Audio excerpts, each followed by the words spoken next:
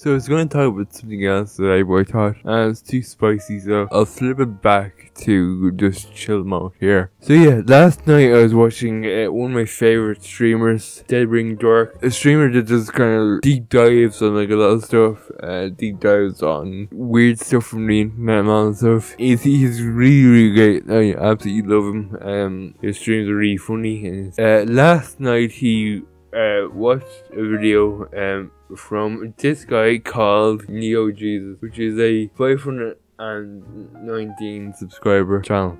He rips into it. He absolutely tears this video asunder. Like I've never seen Dead Rig Dork this fucking irate before in all my times that I watched him. So fucking funny. This kind of like struck like a chord with me, because I think this is what happens to like some people that get into the arts. And just for like context here, I'm after graduating university. I did 2 years of community college and 4 years of university. This kind of struck a nerve with me, as in like this happens way too much. I feel like when you get like somebody who, it just kind of breeds pretension in a lot of people, and I don't really know why. Because at the end of the day, right, like I'm gonna be perfectly honest with you, you'd be lucky if you're going to do like your major as a job. You're lucky if you get somewhere with that, because most people aren't going to be next Martin Scorsese or be the next big time director because they went to film school. Takes a lot of time, takes a lot of effort. This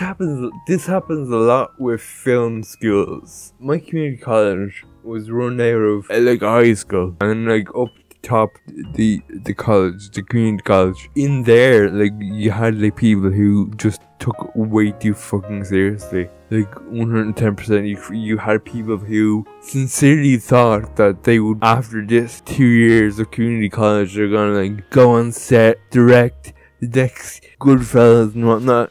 I've seen it all before, man. That's the one thing that they kind of need to like chill out there for a second, cowboy. This is just the start of your journey into like a career here. It's not like the apex. I've seen it time and time again. There was this guy on my course. He's an ex-friend now, because like I haven't like spoken to him like, I don't know, like 5 years, something like that. He won like an award, and like he just became kind of a cunt to people. It's like what completely changed him. Yeah, Neo Jesus is the stereotype.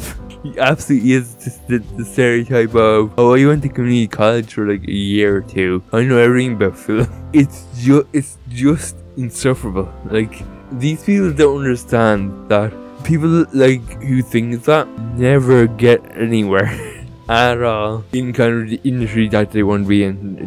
They never get anywhere. It's completely insane, and people don't want them around. They're fucking insufferable, man. They really are. It's so completely off the wall to think that, oh, you know who I want? That fucking insufferable little shit who thinks that like his opinions on like films means something. Let's get him. But it just kind of like played in my mind today when I was watching the stream again. Yeah, this is kind of like a pattern that's like a thing. You get like really chill people who are just there because they like film, and they want to use this as kind of like a stepping stone or a hobby. That's pretty cool. And that's kind of like me at the beginning. Me at the beginning of like community college. Like I was like, yeah, like I just want to like know like how to edit. You'll always get these pretentious assholes in the film community college. They aren't worth talking to. They aren't worth working with. They will just do it for like 5 more years and then get out. But anyway, guys, that's about it. Sorry, it's kind of rant mode, but like again, it's kind of a thing of just clicked inside my head today of, well, like this guy is just a stereotype, and so anyway, guys, that's about it. Sweetie Door,